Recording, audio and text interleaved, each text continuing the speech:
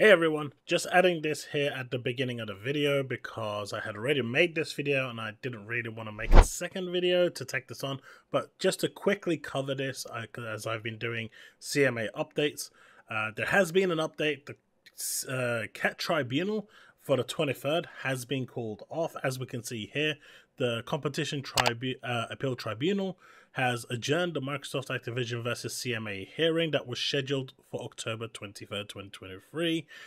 That basically means that it's been called off.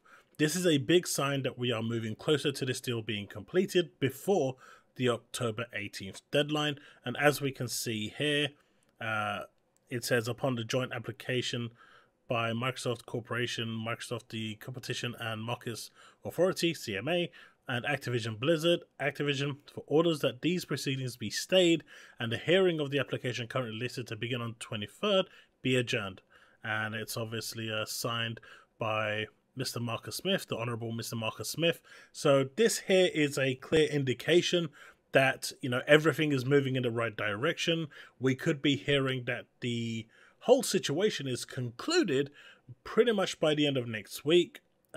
You know, it is getting to that point now, and it, you know, after the CMA has turned around to the other people who had concerns and told them that this, you know, the Ubisoft pairing with them taking charge of the whole cloud infrastructure for, you know, Activision Blizzard games, in a sense, this actually makes Ubisoft even more powerful, and it actually makes even less competition to a certain degree.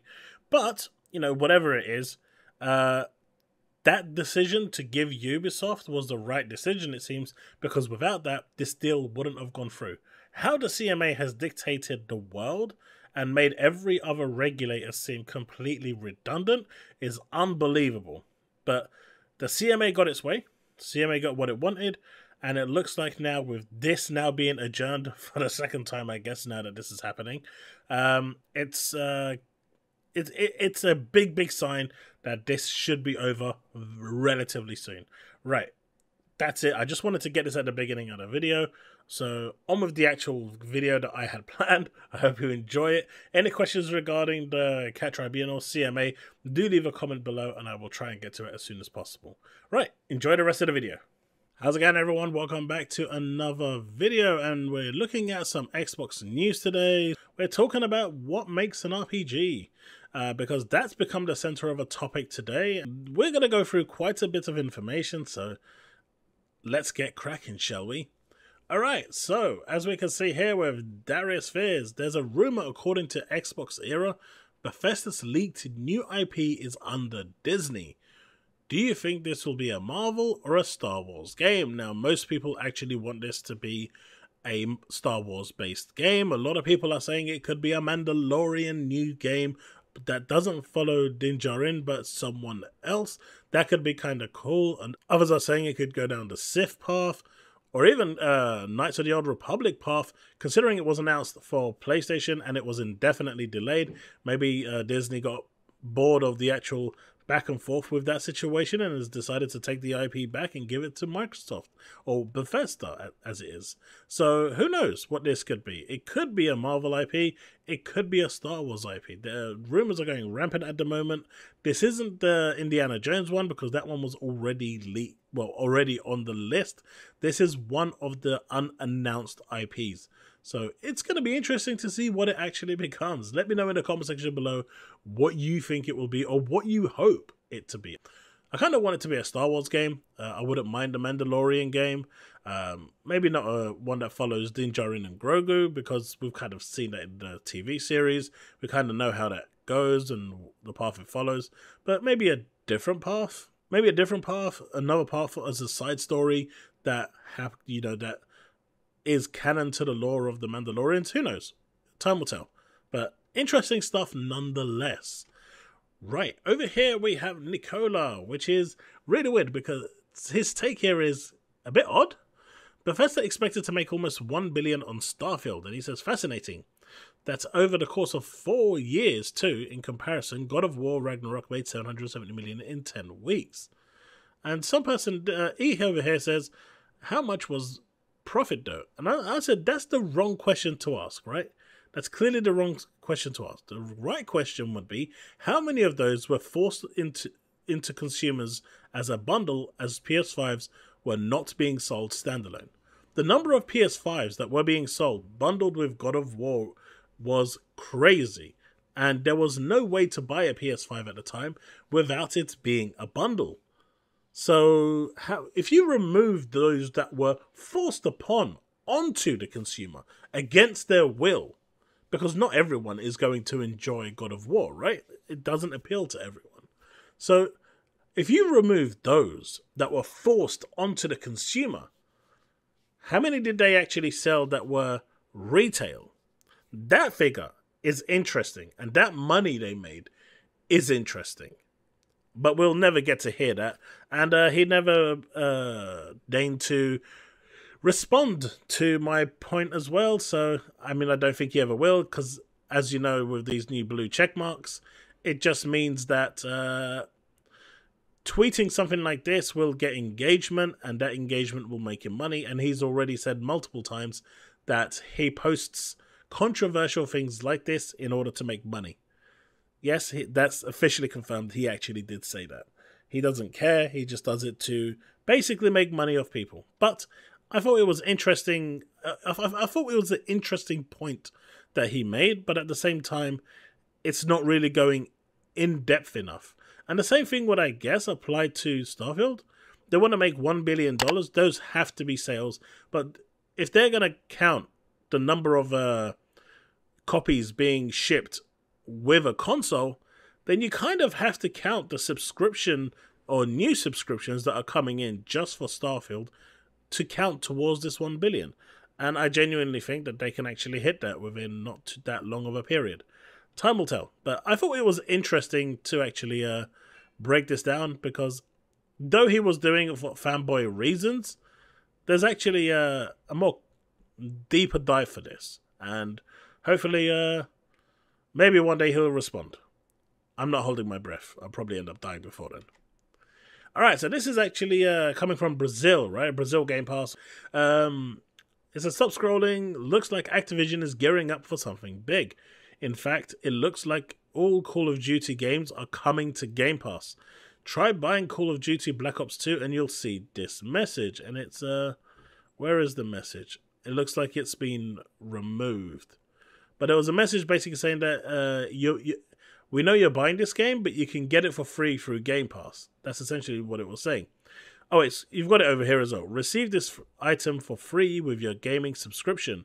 Game Pass. Check out, and it's yours forever.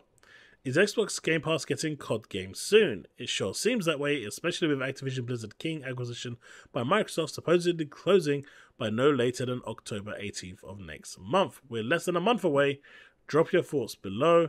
And again, you had the photo, but the photo is it's gone. But still, it's interesting to know. It's interesting to read, and it looks like with the deal pretty much gone through, and it's just waiting to close by the 18th, with the CMA still dilly-dallying with their final close-ups. It looks like Microsoft potentially is working in the background to get things ready, set up, so they can kind of have a big finish for the new year. Because what better way to get subscribers to Game Pass by saying, hey, you want to play Call of Duty? You want to play Activision games like Diablo, Overwatch? Come to Game Pass. $10.99 a month or whatever it costs right now. And we will, you'll get all of these games on the service to play as much as you like. You're not really going to get a bigger sell than that, right? Add to that, you're going to get all the first-party Microsoft games as well, like Starfield, Forza. It's actually a really, really enticing thing to have towards the end of the year for those people that are looking to get their kids a Christmas present or, something to game on. Getting a Series S or a Series X and being able to push Game Pass is going to be pretty awesome.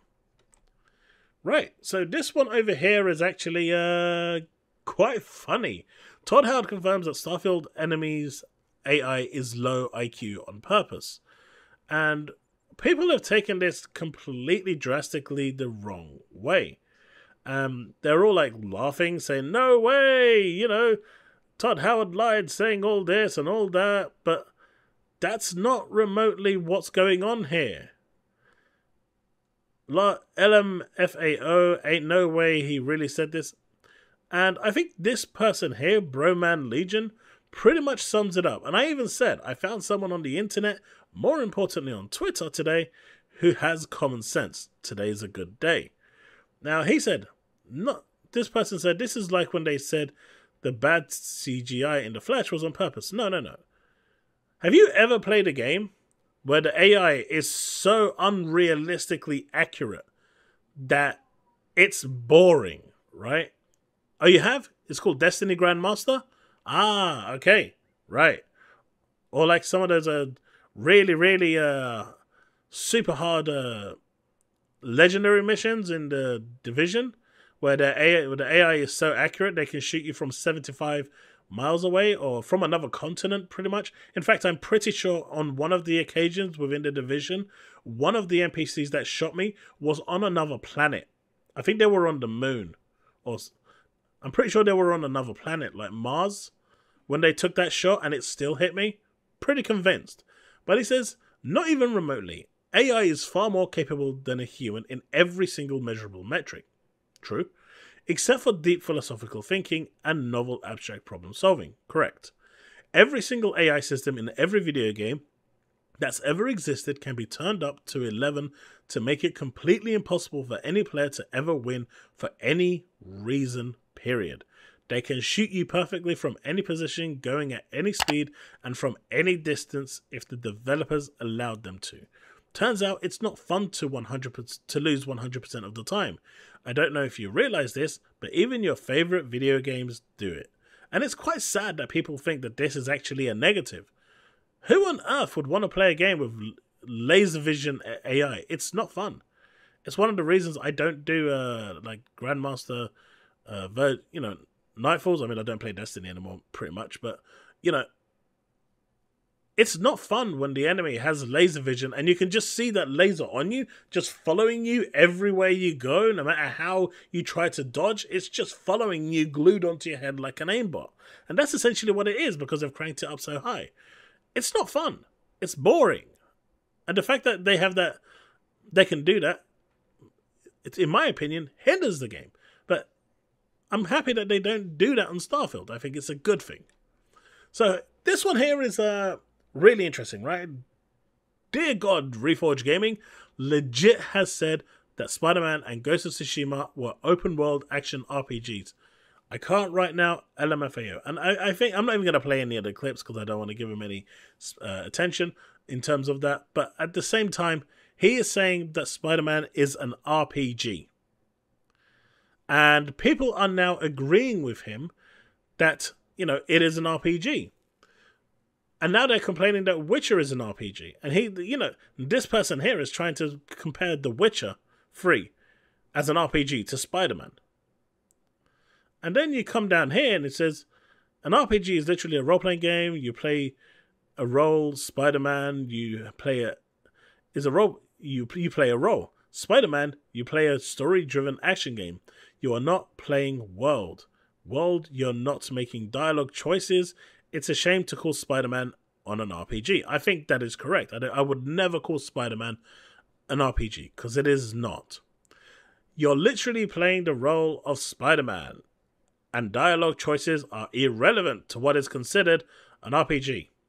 So let's just say that Reforged Gaming here, in his infinite wisdom, is correct. That you can call anything an RPG, right? Okay, get ready for this, chat, because I'm about to blow your minds off. Because I'm about to redefine what an RPG actually is, right? So, are you ready? My response to this dude. I think racing games should be classed as an RPG too, as you're playing the role of the driver. If you're playing the role of Spider-Man, and that counts as a role-playing game, so technically my definition here should count, right? Pac-Man is an RPG too, as you play the role of Pac-Man while you're eating all those yellow biscuits, right? Those yellow dots taste good. You're playing the role of Pac-Man, so it's an RPG. Microsoft Flight Simulator is an RPG too. You get to play the role of a pilot. let's just say every game is an RPG and move on.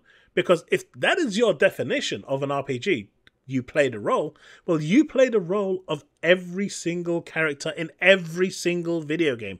Whether it's a human or an entity or a cat or a dog, it doesn't matter. You're still playing the role of that person or that thing you're controlling. Which then means by this, absolutely retarded definition, that every game out there, be it a racing game, be it a stickman game, be it Pong, because even on Pong, you're playing the role of the sliders, right? You're still playing the role of it going beep, beep, beep. You're still playing that role of the slider going up and down. That would, by the definition of this guy and this dude, be an RPG. I mean, you can't make this shit up. You can't make it up. Like, really, you cannot make it up. It's so stupid. I mean, the level of stupidity out there is getting quite sad. It is. It's getting bad. It's really, really getting bad. But the shit takes of this guy is getting worse. But look, if Spider-Man is going to be an RPG, Forza Horizon is an RPG. Pac-Man is an RPG. Microsoft Flight Simulator, as I say here, is an RPG. Any game you want out there is an RPG. If that's what they really want, because that's just stupid to me. His response to me down here was about me having no brain cells because what I'm saying doesn't make sense, and clearly he's saying you're literally playing the role of Spider-Man. So if you're playing the role of Spider-Man, why can't I play the role of a driver and make it an RPG? I've just used his terminology against him, and his response was, wow, that reused argument took all those brain cells, huh? I mean, clearly a typical pony response, right?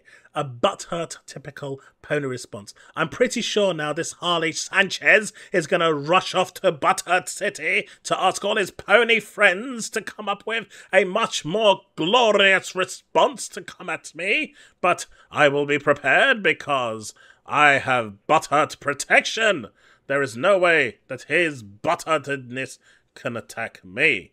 But, what I said over here is factually correct if what they're saying is true.